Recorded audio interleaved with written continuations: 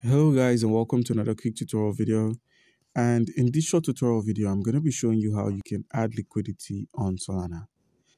It's easy to get this done, but before you start adding liquidity on Solana, make sure you actually have some Solana on your wallet. So as you can see here, I've got Solana here. So click on this Solana and we can view the amount of Solana we have. Now, our next step is to head over to the browser section. The link is going to be in the description of this video, but I'm logging on to radium.io.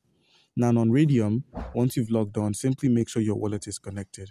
The wallet connect option is at the top right corner of the screen. So once you click on this connection option, make sure it shows this connect wallet.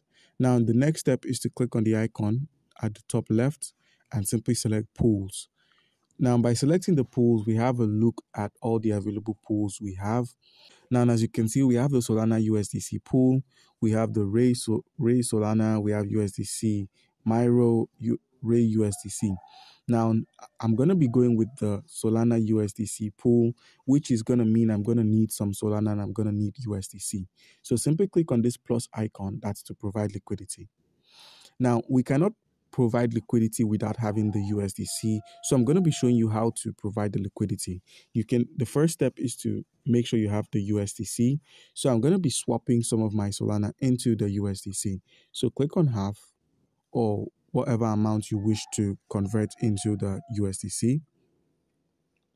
So for $6, I'm going to be getting a good amount of the USDC. And now you can have a view of the route, that's the swapping route in which it's going from Solana to the wrapped BTC, then to USDC.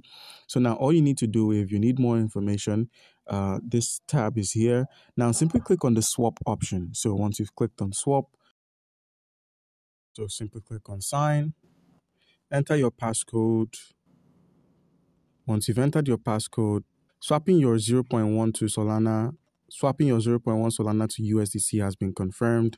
So now the next step in order to add liquidity, as you can see, I have a balance of 6 USDC.